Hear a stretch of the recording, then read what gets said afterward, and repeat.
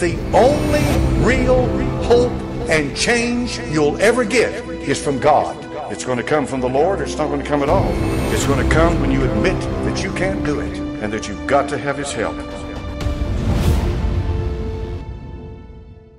Proverbs chapter 9, verse 10, the fear of the Lord is the beginning of wisdom, and the knowledge of the holy is understanding. Well, folks, we all know that we're in the last days. I mean, we're living in a day of seduction and rampant lies and fraud, and deception is everywhere you turn. The demonic is revealing itself like never before. It's everywhere, absolutely. It's in governments, politics, education, healthcare. Propaganda permeates the news media if you have the stomach to look on TV. But there are thousands of alternative sites on the internet, and much of it's promoted by AI, artificial intelligence, we know. And the devil's fast at work in distorting the truth with false, things that aren't true, with lies. And he doesn't have to do very much now to lead people down that primrose path over the edge of the cliff with compromise and partial truth. That's all he needs. And what's worse, ravening wolves in sheep's clothing, the Lord talked to us about in Matthew 7:15, have made their way into many of our God-fearing churches and places of worship all over this country and around the world. And people enter into them and they're deceived because they're embracing half-truths they're listening to, outright false doctrines. They hear no real truth from the Scripture, only stories and feel-good messages. There's not a breath spoken about the grace of God and the cross at Calvary and the precious blood of Christ spilled at that cross.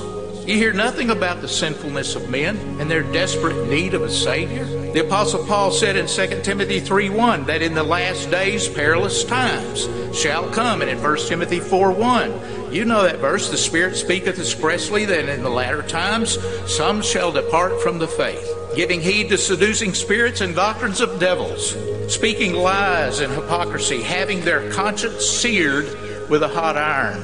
These people Paul described have no internal confirmation in their spirit, in their soul, as to what's happening. They don't know what's going on. They base their reality on what seems to be true, but they don't know. So Satan's at work, and we desperately, desperately need godly wisdom and discernment in these times. We need it. We need it. We need to go to it and get it in God's Word. We've got to be saturating our heart and mind with the Word of God. So this lesson, we're going to get into the Word of God and let the Word of God speak to our hearts. And I pray it'll help us today as we look at godly wisdom versus worldly wisdom. We've got to know the difference. We need the discernment today of Almighty God to help us be focused in the days that we're living in.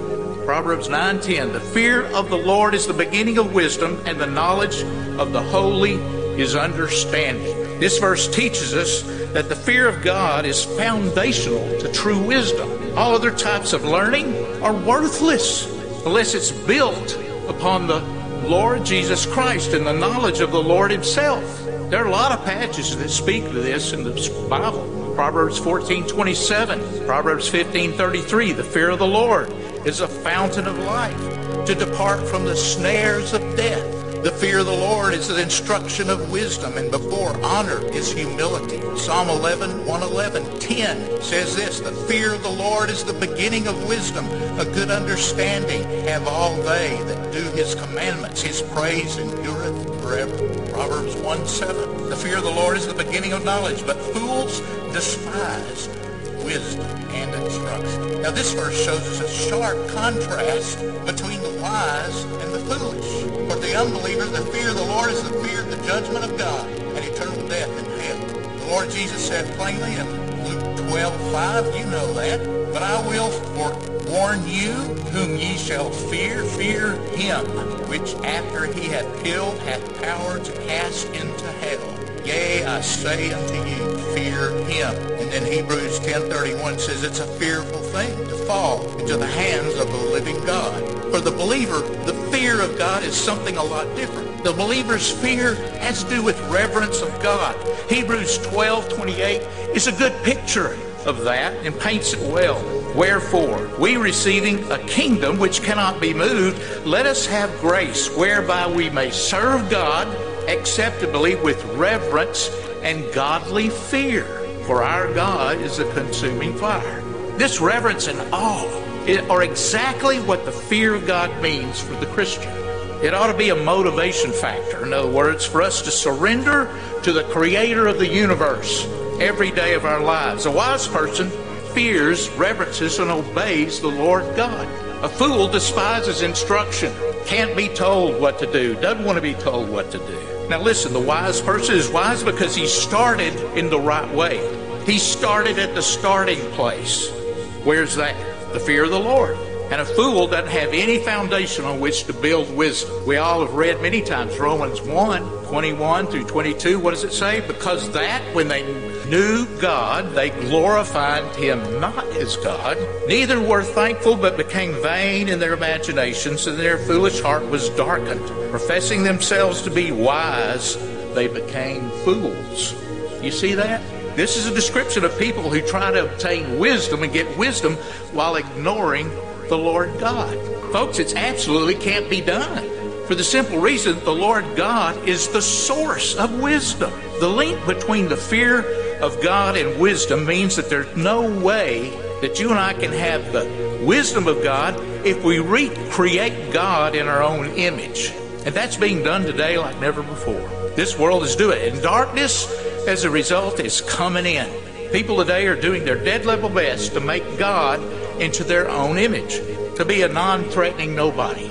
Now this is important. The moment that we start redefining God, and not according to the Word of God, and the way we want Him to be, as a God that makes us feel comfortable, to conform to the culture of the day, and to be permissive, buddy, you know, the man upstairs, who exists simply to bless us and give us what we want, the very moment any person or any church does that, we won't fear Him in the way that He deserves to be feared. Until we understand who God is and develop a reverential fear of Him, we can't have true wisdom. True wisdom, godly wisdom, comes only from understanding who God is and that He's holy, He's just, He's righteous. Deuteronomy 10:12 and 20 through 21 records this.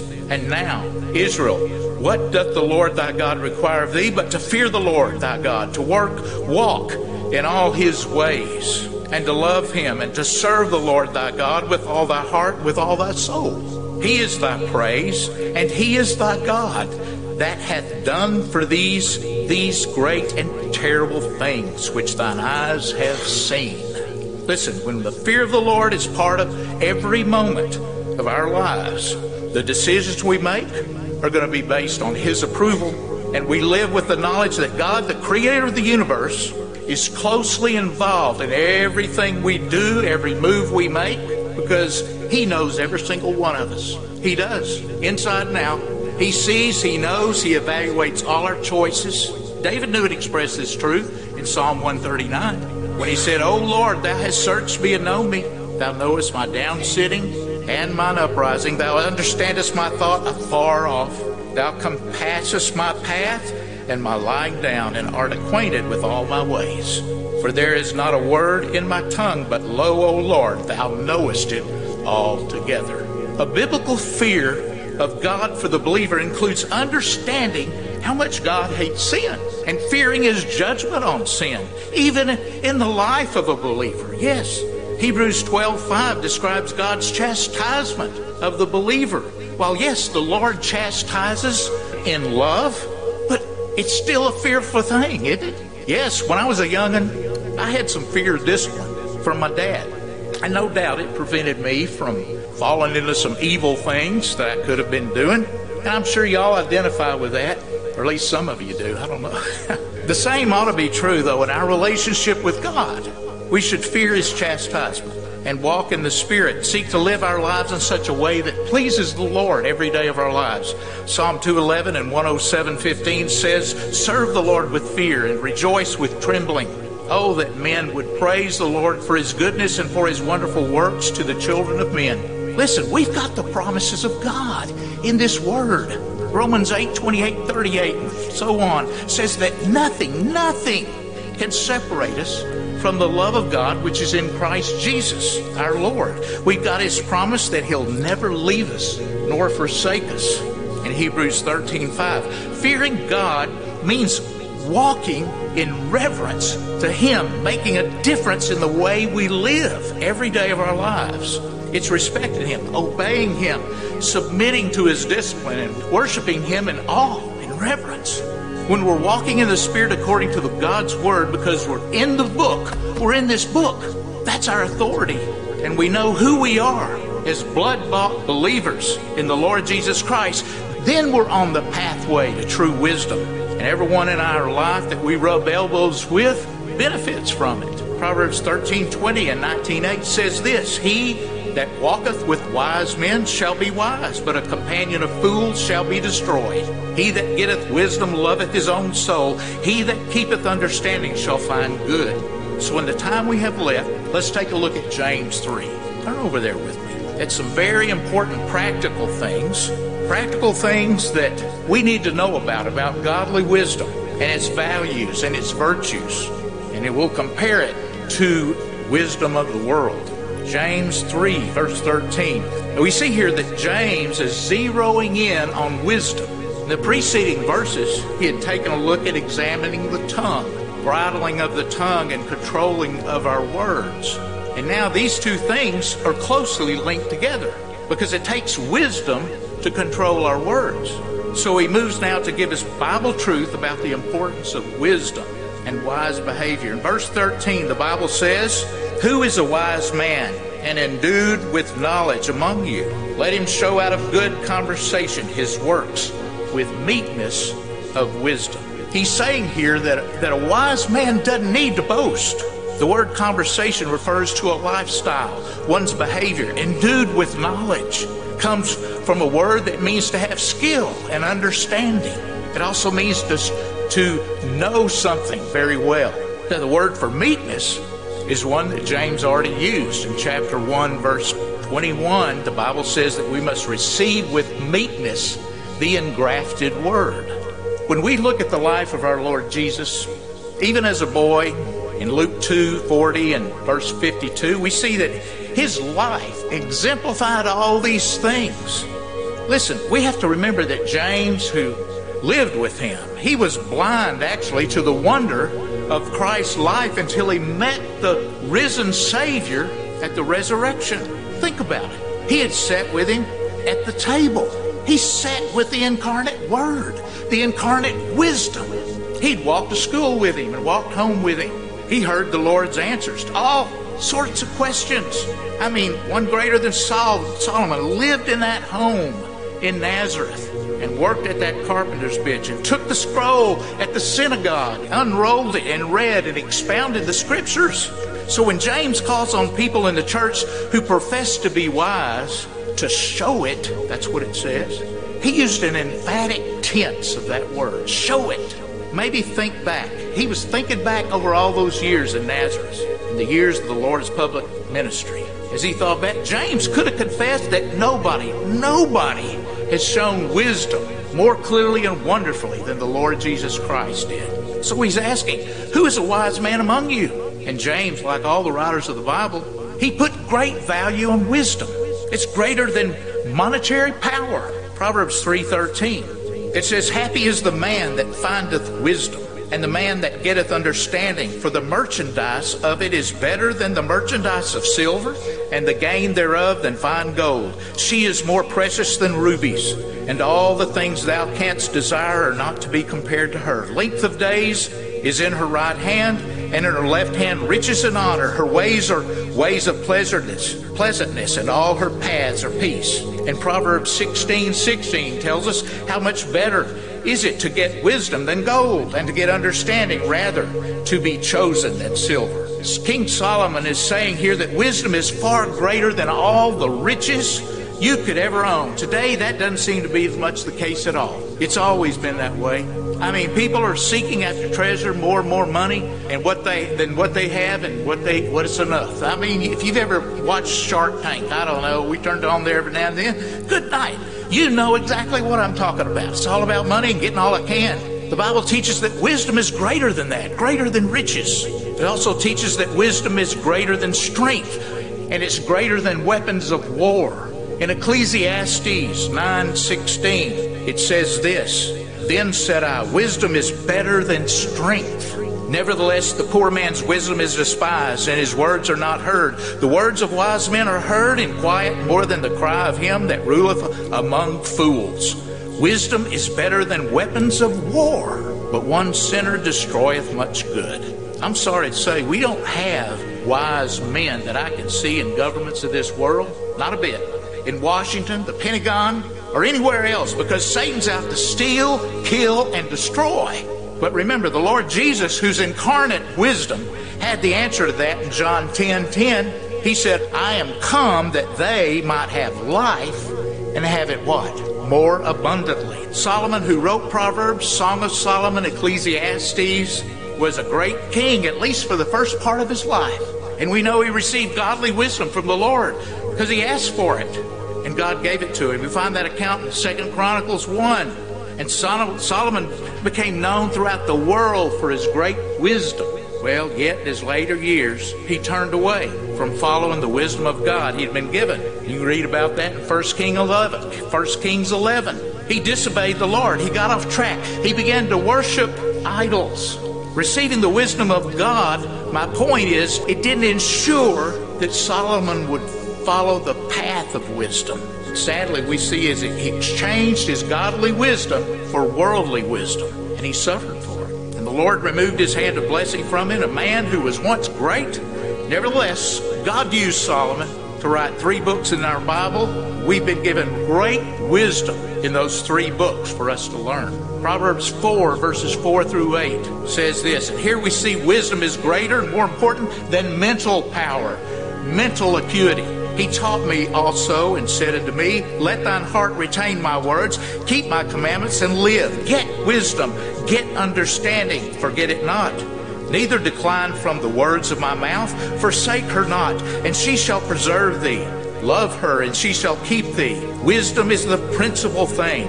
Therefore get wisdom, and with all thy getting, get understanding. Exalt her, and she shall promote thee, and she shall bring thee to honor when thou dost embrace her. Wisdom is the principal thing, folks. And with it you get understanding, and you get knowledge too, and above all, get wisdom. God says to us through the Apostle Paul in 1 Corinthians 3:19, for the wisdom of this world is foolishness with God. For it's written, he taketh the wise in their own craftiness. And again, the Lord knoweth the thoughts of the wise, that they are vain. Therefore let no man glory in men, for all things are yours, whether Paul or Apollos or Cephas or the world or life or death or things present or things to come. All are yours, and ye are Christ's, and Christ is God's. And the passage in James we're looking at shows us there's a difference between godly wisdom and worldly wisdom. Godly wisdom, of course, is from God and honors God. As we've seen, godly wisdom starts with a fear of God and results in a holy life. Worldly wisdom, on the other hand, isn't concerned with honoring God, and it's about pleasing yourself. With worldly wisdom, we may be educated, might be street smart, common sense that enables us to play the games in this world successfully for a while. But godly wisdom helps us prepare for eternity. We recognize and know we're citizens of another kingdom, folks. And we make choices that reflect that commitment and love we have for the Lord Jesus Christ. Philippians 1:27 talks about that, as does Philippians 3:20. These verses are clear about this. Having godly wisdom, we strive to see life from God's perspective, from God's point of view, and we act accordingly. Listen, every one of us are sinful. Every one of us makes mistakes and fail and mess up. But the wise learn from their mistakes and sin. The wise, they look to the Lord for help to avoid repeating them. The foolish can't say that. They don't do it. They make the same mistake over and over and over again and never learn their lesson. Godly wisdom goes against the conventional worldly wisdom of the day. It's not focused on self-preservation, but on getting the gospel message of salvation out to every person they can find. Godly wisdom goes against the conventional worldly wisdom. So what's got to happen? We've got to be living in godly wisdom. And that can only happen when we're committed to crucifying our flesh and walking by the Spirit. When we know that our lives are not our own. When we're bought, knowing that we're bought with a price to glorify God in our body and our spirit, which are God's. Paul said in Galatians 2:20, I'm crucified with Christ. Nevertheless, I live. Yet not I, but Christ liveth in me. And the life which I now live in the flesh, I live by the faith of the Son of God, who loved me and gave himself for me. I'm getting a little off track from James. It's all good anyway, huh? So let's get back to James 3:13. We see how the Bible links wisdom and knowledge together. Who is a wise man and endued with knowledge among you? Do you see that? Notice that wisdom always comes first, and knowledge is right on its heels. You see, if a man has knowledge without wisdom, he may be proud that he knows so much. But wisdom is humble and knows so little. A man of wisdom knows that knowledge is going to always fail if it's not linked to wisdom. See, the wisdom of God gives you the ability to apply the knowledge that you have. It doesn't make any difference whether you're an Albert Einstein or some intellectual giant genius. Jesus says in Matthew 11:25, thou hast hid these things from the wise and prudent and hast revealed them unto babes. He's talking about worldly wisdom, about people and intellectuals in this world that think they know it all. God reveals the simple things, the most wonderful things to those who know him and love him. Now, I'm not saying we shouldn't study and learn. No. The Bible says in 2 Timothy 2:15, we're to study to show ourselves approved unto God, a workman that needeth not be ashamed, rightly dividing the word of truth. And I know there are a lot of Christians everywhere who are saved, but they don't have understanding and knowledge.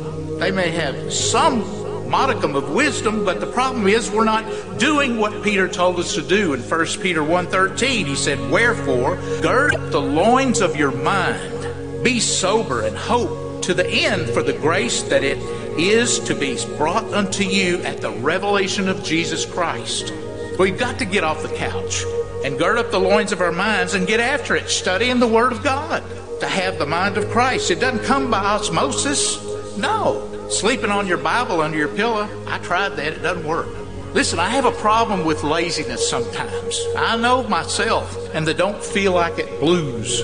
At those times, I've got to take it to the Lord. I take it to him at those times and ask for help.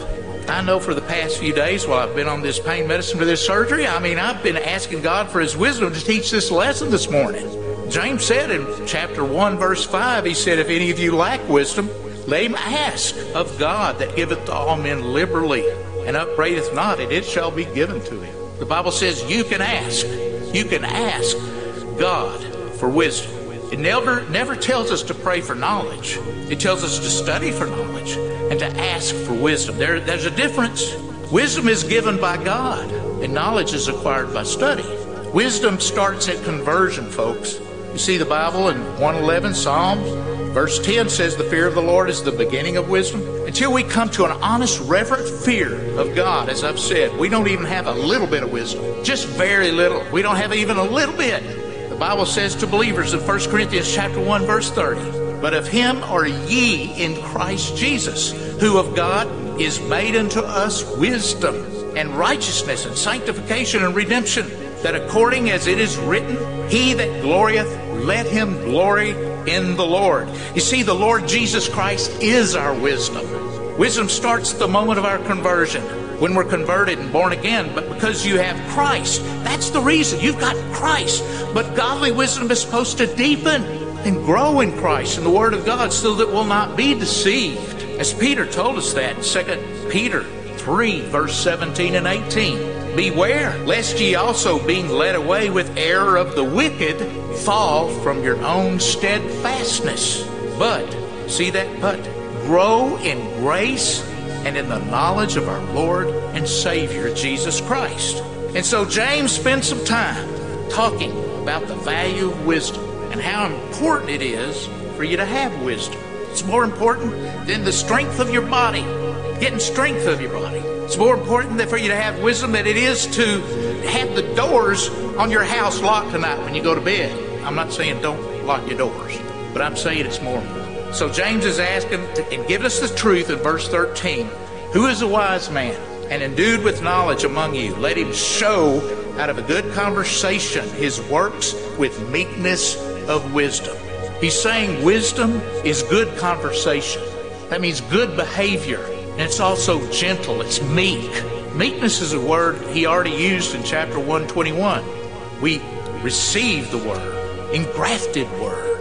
That means a gentle spirit. A gentle spirit, softness of temper. According to Webster's 1828, it goes on to say, Webster says, submissive to the divine will of God, without murmuring, opposed to pride and arrogance. Meekness of wisdom. Now, if you have arrogant wisdom and call it true wisdom, the wisdom you've got isn't real. I mean, it's just as phony as a $4 bill, or is it a $3 bill? Phony as can be. When a person is meek, it doesn't mean he's going around looking and thinking lowly of himself all the time. That's not what it means. Meekness is a sweet evenness about life, no matter the circumstances. When a man is meek, he doesn't have to look up to anybody, because he knows by the grace of God, he's been made a new creature in Christ. He's got royal blood, but he doesn't have to look down on anybody either, folks. And when a man is meek, he can look everybody straight in the eye. He doesn't have to look down upon the poor, no, or look up to the rich. He doesn't have to look down upon the ignorant, and he doesn't have to look up to the educated. His security is in the Lord Jesus Christ. Nothing else, just Christ. He's a person that's meek. And godly wisdom is both good and it's gentle. Now in verse 14 and 15 of James, he gives us 4 things that will wipe out godly wisdom. But if you have bitter envying and strife in your hearts, glory not and lie not against the truth. This wisdom descendeth not from above, but is earthly, sensual, and devilish. To have bitter envying, folks, in your heart literally means jealousy. To have competition, to have contention. Listen, when myself is on the throne of my heart at the house, the result is going to be discord and dissension. Just ask my wife, Donna. She knows all about me when it's all about me. In plain language, the Bible's talking about a bitter spirit, belligerent spirit. The scripture says here, glory not. Glory here carries the meaning of boasting and exalting. In other words, don't go boasting about your wisdom and how wise you are. So here James is warning us about having a boastful spirit. And lastly, in this verse, he says, lie not against the truth. The wisdom of God, listen folks, never parts with the company of the truth. James is telling us not to fall into that trap of half-truths, lies, and trickery to promote the cause of Christ. That's a blind spirit. And if that's going on, it's a heart that doesn't know true wisdom. I don't have to tell you, but there are people in churches all over this country and around the world that have fallen for a worldly wisdom. Look at verse 15 again. The wisdom descendeth not from above, but is earthly, sensual, and devilish. Listen, you know what? We've had people, many who have visited with us, that have told us that they once attended a church that preached the truth of God. Right doctrine, right everything. I mean, it was sound. But now it's been watered down to nothing. In other words, they've got a man in the pulpit who's more of a motivational speaker and businessman than he is a preacher of the cross of Christ and the righteousness of God. You know what I'm talking about. You've seen it. You've seen it on TV and other places, the internet. It's a worldly wisdom, an earthly wisdom. And we're seeing the people of God hungry for the truth, and because they can't find it where they are, they tune in. They're trying to find it best they can. You know, these big mega churches in this country, these other so-called churches around the world, that may produce quick results, but their spiritual depth is only an inch deep, skin deep. That's called the Wagner plan. Peter Wagner, they taught that in seminary. It's a Wagner plan of church growth. Just adapt to the culture. That's hogwash. It's crazy. It's not biblical. They want to change the message and make it palatable to fit the culture. So we're seeing it everywhere. New messages that are more godless by the day. And so the wisdom is earthly or worldly. And James says it's also sensual. That means it's soulish or natural. It speaks of the natural man and has to do with the physical side of man. And he's speaking here of wisdom that springs up from corrupt desires and affections of the natural man. James has in mind here man in his unsaved condition and state of sin. 1 Corinthians 2:14 uses the word this way, but the natural man receiveth not the things of the Spirit of God, for they are foolishness unto him, neither can he know them, because they are spiritually discerned. And Jude, in verse 19, spoke of such men, saying, these be they who separate themselves sensual, having not the Spirit. Jude, Paul, and James are talking about a person who's natural, sensual, who lives by their senses, by their natural instincts, and mistakenly believes that common sense is God-given wisdom. No, it is not. Nothing could be further from the truth. It's not. He doesn't know the difference. This is how it works. His mind says, I think I ought to do this. I ought to do such and such thing. His emotion says, I feel like doing it. And his will says, I'm going to do it. That's the way it works. But don't think a Christian can't be deceived like that either. He can if he's not growing in the wisdom of God in this Bible. James is saying it's devilish. It's demonic. Wisdom coming from the world, the earth, earthly. The devil's in your ear about something that's contrary to the Spirit of God. He's whispering about something that's contrary. You've heard it, and you're in a battle right there. You might not even realize it. The Holy Spirit's been trying to get your attention, and you're not hearing the sweet voice of God. How many of us have been there? I have. Let me tell you, without godly wisdom, you're going to fall flat. James has given us a warning. The wisdom descendeth not from above, but is earthly, sensual, and devilish. He's talking about the world, the flesh, and the devil. You see that? Sounds a lot like John. 1 John 2. Love not the world, neither things in the world. If any man love the world, the love of the Father is not in him. For of all that's in the world, the lust of the flesh, the lust of the eyes, and the pride of life is not of the Father, but is of the world. We need to remember and never forget how the devil works. Paul told us in 2 Corinthians 11:14, no marvel, for Satan himself is transformed into an angel of light. One thing's for sure, no person can do the work of God or live a victorious Christian life in the energy of the flesh. It just can't be done. Oh, you can try, and there are people doing it every day.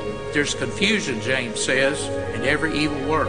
Listen, there's been times in my life when I didn't act on the wisdom of God I had. Godly wisdom was absent because I got it confused with the worldly wisdom. You got to know the difference, church, and how to gain godly wisdom. How do you do it? Primarily in learning the Word of God, right here in this Bible. Psalm 119, 169 says, let my cry come near before thee, O Lord. Give me understanding according to thy word. Verse 130, the entrance of thy words giveth light. It giveth understanding unto the simple. Saturating your heart and mind in God's word produces a heart of worship and thanksgiving. It also becomes fertile ground for seeds of godly wisdom to start growing. Jesus prayed to the Father in John 17:17, sanctify them through thy truth. Thy word is truth. He wants us to be set apart from the world, to be sanctified, making godly choices and living godly lives. And we can only do that when His Word lives in us and we're abiding in it. As believers, if we ever find ourselves tripped up, living our lives with worldly wisdom instead of the wisdom of God, He'll let you know it. He'll let you know it because He loves you. He loves you. You're His. He'll let you know you've moved away from something most valuable in your life. Others who don't have the Spirit of God, searching out every self-help book they can find and grabbing every new theory that comes along, they're still empty, don't have a clue, and their soul, it won't go away because they're creating God in the image that they want. We're created in the image of God and for God. God's Word tells us the truth. There's not going to be any victory in our lives until we understand the fear of the Lord is the beginning of wisdom, until we know that we're nothing without Him, nothing. So many, instead of humbling themselves before the mighty hand of God, choose to hold tightly to the world's wisdom. And they're so disappointed. Paul said in 1 Corinthians 3:19 that this worldly wisdom stands as foolishness in comparison to that which is the mind of God. He said it right there. This is what he said. Listen. For the wisdom of this world is foolishness with God, for it is written, He taketh the wise of their own craftiness. And again, the Lord knoweth the thoughts of the wise, they are vain. In our own wisdom, we can see only the circumstances, and when the answer is too great for our own understanding, we start thinking, oh, this situation is too tough. And God's trying to show the worldly wise person doesn't see a way out. So he thinks God doesn't know how to help him either. He can't get him out of the situation and mess he's in. That's what the children of Israel came to. Even after the Lord had delivered them from the hand of the Egyptians, they murmured, spoke against God in their limited worldly wisdom. And in Psalm 78:19, they said, how can God furnish a table in the wilderness? And when they asked that, Here they were. They reached the edge of Canaan. They reached the edge of that promised land and find it to be everything that it was. And the spies came back, and they still set limits on the Lord God. They said, no, we can't do it. We can't go in there. There are giants in the land, and we don't have the power to defeat them. Remember that? So they turned back and died in the wilderness in their worldly wisdom. Proverbs 3, 5, and 7. Trust in the Lord with all thine heart, and lean not into thine own understanding. In all thy ways acknowledge him, and he shall direct thy paths. Be not wise in thine own eyes. Fear the Lord, and depart from evil. If only we'd learn to forsake the world's wisdom and take hold of the wisdom of God and admit we can't do a thing without him. The wisdom of God found in the Lord Jesus Christ is our only hope for victory and change, folks. So let's turn our attention to the last two verses of James 3. It summarizes and focuses on the wisdom from above. It's true godly wisdom as the Word of God lays it out. It's positive. It's absolutely victorious, folks. Verse 17, but the wisdom that is from above is first pure, then peaceable and gentle, easy to be entreated, full of mercy and good fruits, without partiality and without hypocrisy. These qualities are wisdom from above. They are. They're a perfect picture of the Lord Jesus Christ. The wisdom that's from above is pure. It's peaceable. It's peace-loving, folks. It's gentle, easy to be entreated. It's the idea of forbearance and moderation. It's a picture of a person who doesn't stand up for his rights, but is willing to make room for others. When a person has godly wisdom, he has convictions. But his convictions are about the Word of God. It's not rigid and inflexible about things that don't really matter. The wisdom that's from above is full of mercy and good fruits. It's not thinking about itself, thinking of others. It's thinking about others. It's steeped in mercy, going about doing good works. Mercy isn't second nature to God. It's His nature, the nature of every one of us who know Him and have been sealed with the Holy Spirit of God and been born again and have the very life of Christ in us. It's without partiality and hypocrisy, absolutely unbiased, absolutely unblemished, not pretending to be something they're not. Godly wisdom's going to be transparent, not putting on airs of holiness or pretending. When a person's truly wise, he can look through the facade and see that every man is somebody whom Jesus Christ died for. A wise person is that way. Turn, if you will, as we close. 1 Corinthians 1, 18 through 31. I want to read this, and I want you all to read it with me and just look at it because it's very important. Paul said, for the preaching of the cross is to them that perish foolishness, but unto us which are saved it is the power of God. For it is written, I will destroy the wisdom of the wise, and will bring to nothing the understanding of the prudent. Where is the wise?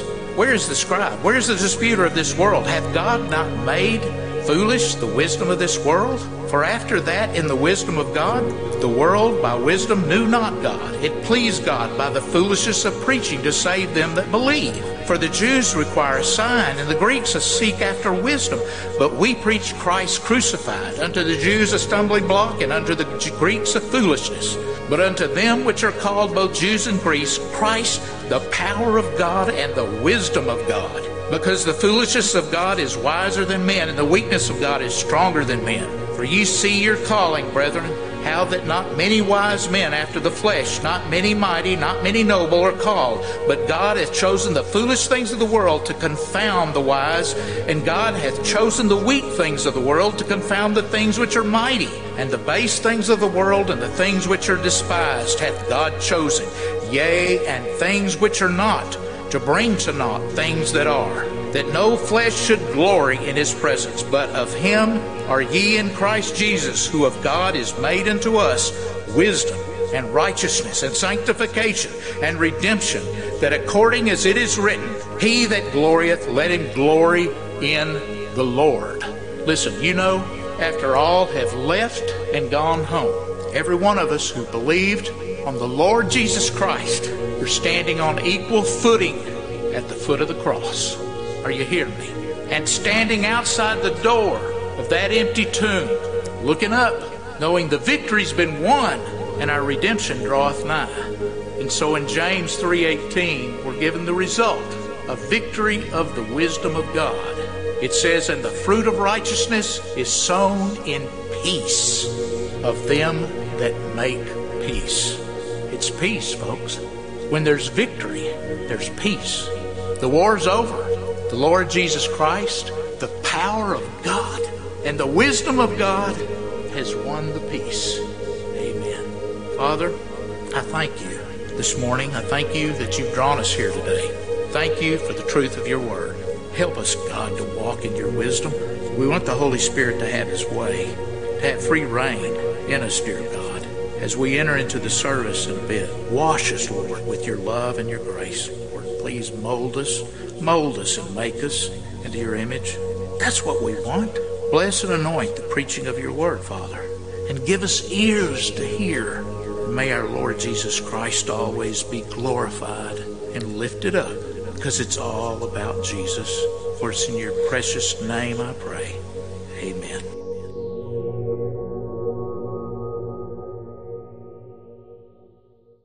Notice also in the last days perilous times shall come. For men shall be lovers of their own selves, covetous, boasters, proud, blasphemers. It takes the grace of God to change us, folks. How can you be saved if you're not willing to repent? And the Lord Jesus Christ said, except ye repent, ye shall all likewise perish.